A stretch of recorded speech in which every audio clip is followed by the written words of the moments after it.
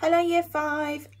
Today this is our slot where we're going to be starting our new class read. We're just in Guy Read, we're just finishing off the Firework Maker's Daughter, and so for this week I'm going to be reading the first few chapters of our new book, Running Wild by Michael Morpurgeo, and that's how you say it. So I'm gonna read chapter 1 today, and I hope you enjoy it. It is based around Indonesia, but that will kind of reveal itself as we go through. Okay, so I will get started. Okay, so chapter 1. A sudden change of heart. The sea murmured onto the beach. Beneath me the elephant walked on over soft and silent sand.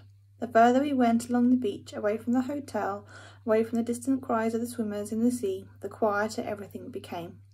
I was loving the gentle rock and roll of the ride. I closed my eyes and breathed in the peace around me.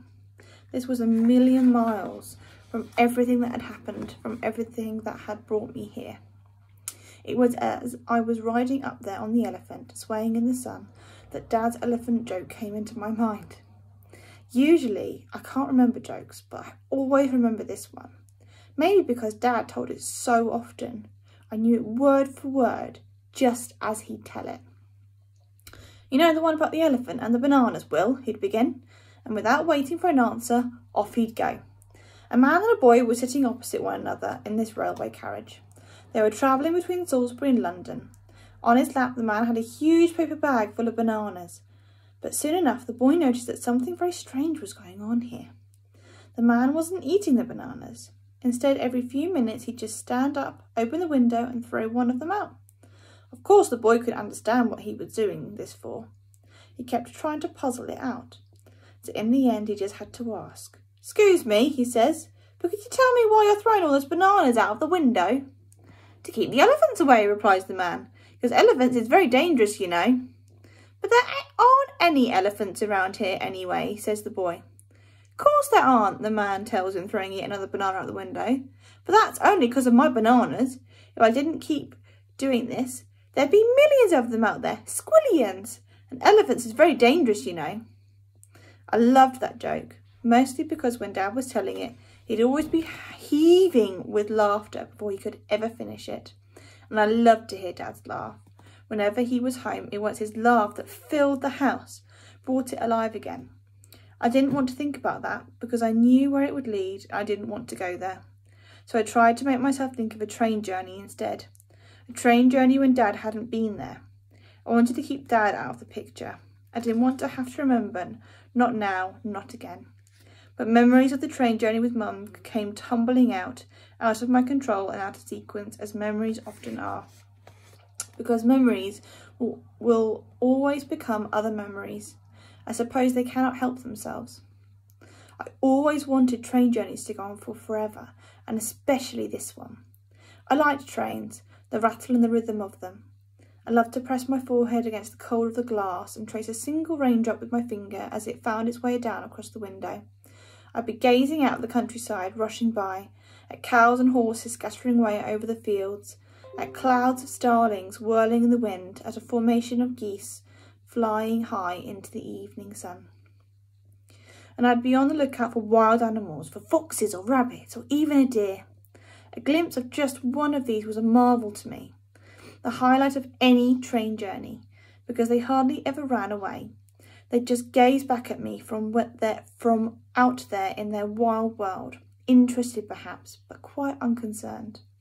It was as if they were trying to tell me, "We don't mind you being here, just so long as you're passing through, just so long as you leave us alone." I had always longed to be part of their world. For me, that momentary glimpse was never enough, always too quickly over.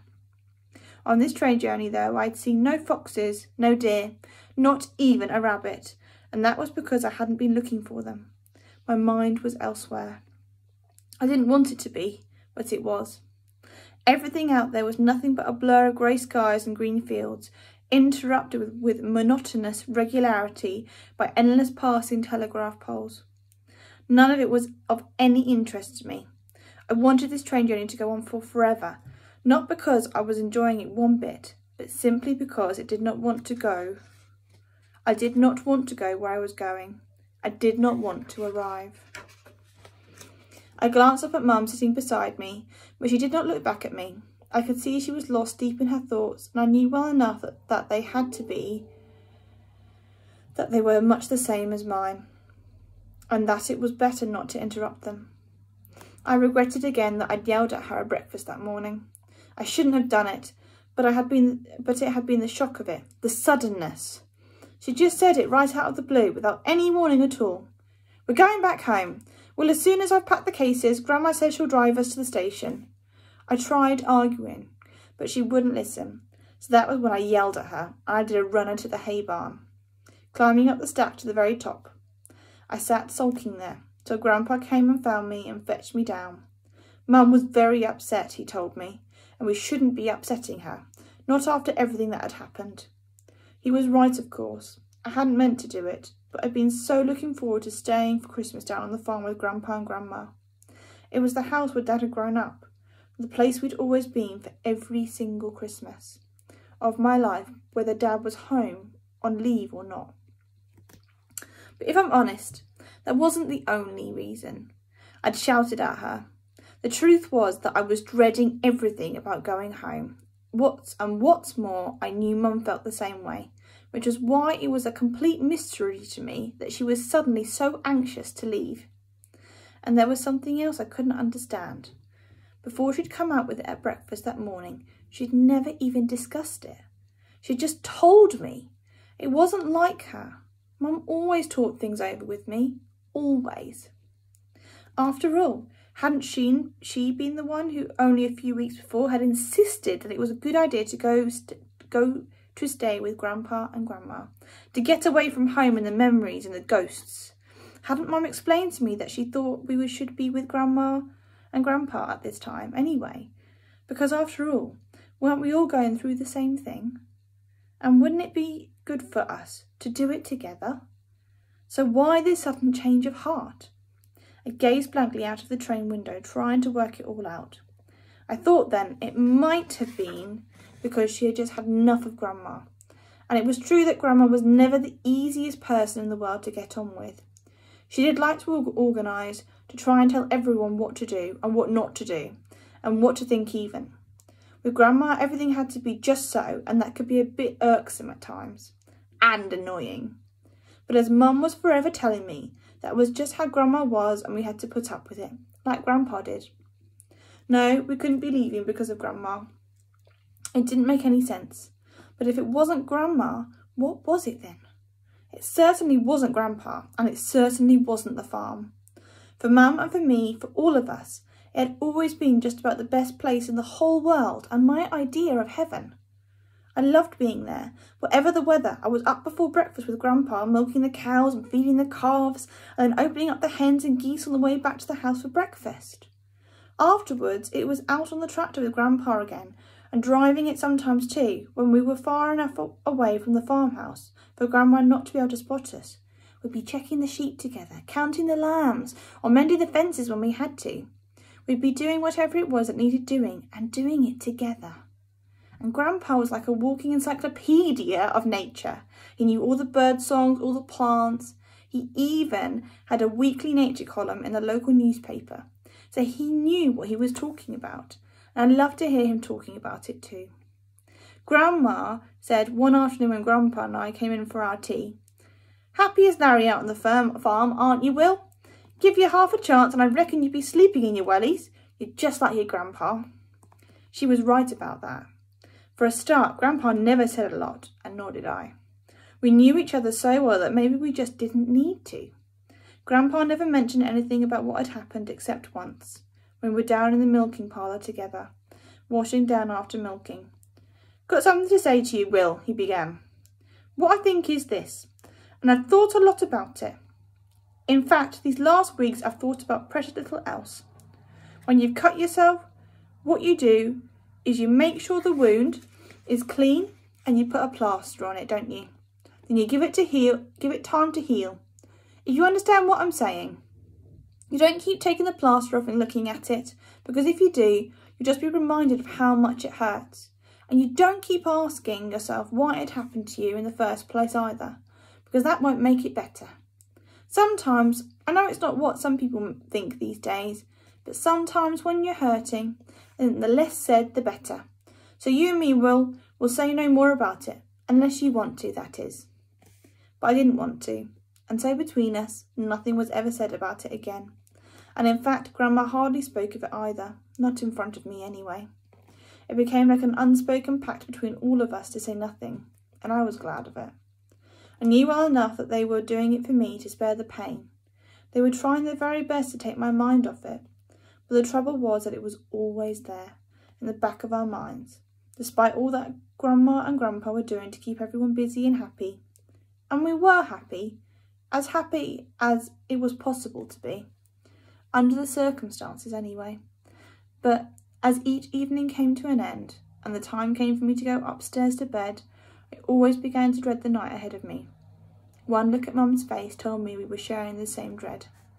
Whether I kept my bedside light on or off made no difference. Lying there in my bed, everything would come flooding back, the ache inside me, the pity of it, and worst of all, the awful finality of it. I longed every night for sleep to come, so that I wouldn't have to remember it all again, so that my mind wouldn't go over it and churn it all up. But the more I longed for sleep, it seemed the more it was denied me. I'd lie there listening to the murmur of their talk downstairs in the kitchen. If I tried, I could hear most of what they were saying. I didn't want to eavesdrop, but sometimes I couldn't stop myself. I'd hear Mum sobbing again, and Grandma sometimes as well. Soon enough, I would find myself crying too. And once I'd started, I knew I wouldn't be able to stop. Not until I fell asleep, because everything Mum was saying down there in the kitchen seemed to echo so closely everything I was feeling. It was her words I was hearing again in my head now, as I rode along the beach on the elephant. Ahead of us, a large lizard or iguana skittered away over the sand and disappeared into the shadows of the palm trees. A sea eagle soared out over the sea. There was so much to see, but my memory would not leave me in peace. I was doing all I could to force myself to live for now, to bask in the joy of the moment, in the beauty of this strange paradise. And for a while I could, and I did, but not for long. So I determined that if I was going to have to relive everything in my mind, I'd will it to be only the good times, driving the tractor with Grandpa, pulling off a newborn lamb, and rubbing the warmth of life into her, seeing the fox padding across High Meadow early one morning. But instead, all that came to my mind was everything I had overheard Mum saying down in the kitchen only a few nights before. Her words still fell just as heavily on my heart as when I'd first heard them. Why did he have to go and leave us? What am I supposed to tell Will, Grandma? I mean, how can you tell a 9-year-old? How can you explain the stupidity of it? And all the while, I have to put a brave face on it, when what I really want to do is scream. I know he was your son, Grandma. I know I shouldn't say it, and I know I shouldn't feel it, but I do feel it. I love your son. Since the first day I set eyes on him, I loved him. But I'm so angry with him that sometimes I find myself almost hating him. Isn't that terrible? Isn't it? Back home I have to pretend to everyone all the time that it was all in a good cause, that I'm proud of him and I'm brave, that I'm coping. Well, I'm proud of him, but I'm not coping and I'm not brave. And it wasn't a good cause. Tell me why. Will someone tell me why? Why did he have to go? Why did it have to be him?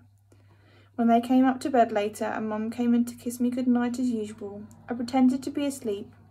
I was crying silent tears, and when she'd gone out again, they kept on coming. All night long they kept coming.